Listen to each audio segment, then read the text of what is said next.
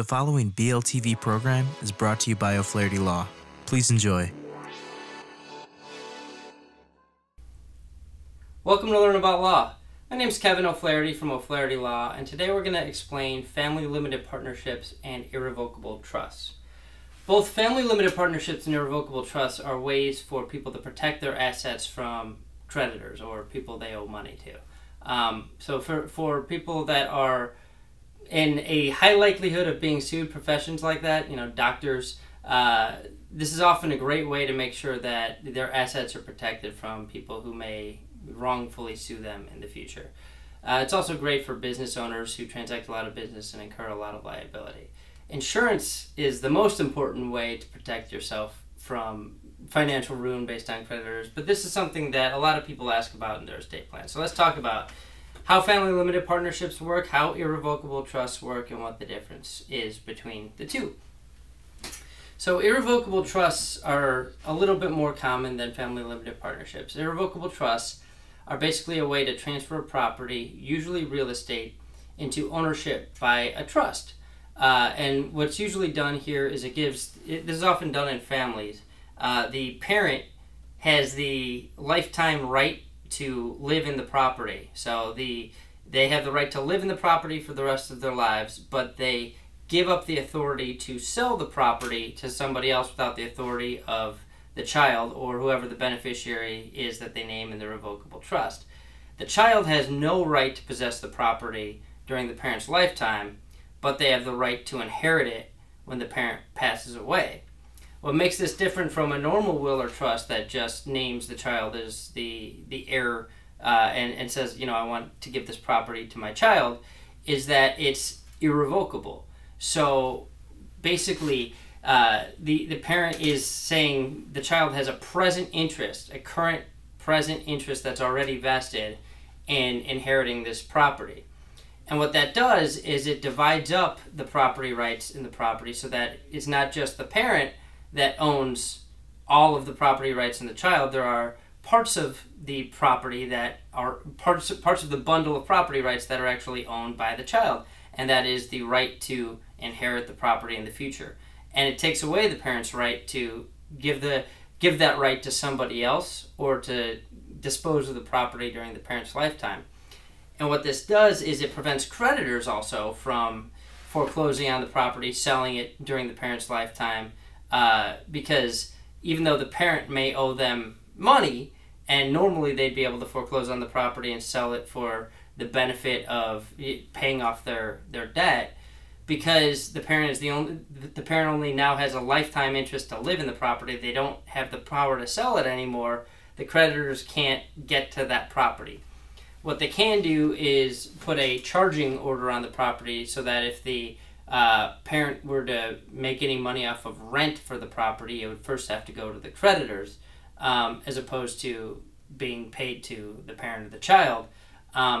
So they can basically get the right to get any income off of the property during the parent's lifetime, but if the parent passes away and the debt is still active, then that property is going to transfer immediately to the child without the debt ever having to be paid off through the property. So that's how irrevocable trusts work. Family limited partnerships are similar. Just like with an irrevocable trust where you transfer ownership of the property to the trust, in a family limited partnership you transfer ownership of the property to a business, and it's a limited partnership, but it's owned by family members. And the way a limited partnership works is the owners are divided into limited partners and general partners. General partners have the exclusive right to control the going-ons of the partnership. Limited partners have basically a right to any profits from sale or ongoing profit disbursements in the partnership. So what people will do in the family context in order to protect a piece of property is they will transfer it to a family limited partnership, make the parents general partners with a 98% share in the property, and the children limited partners with a 2% share in the property.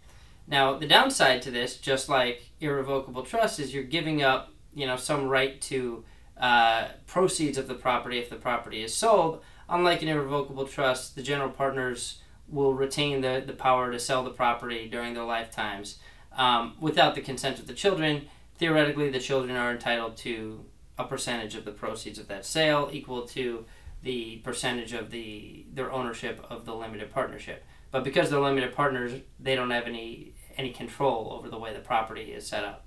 So it's a little bit, a lot of people like family limited partnerships better than revocable living trusts because you maintain the control over the property during your lifetime as a parent. As with revocable living trusts, you don't have the power to sell the property anymore.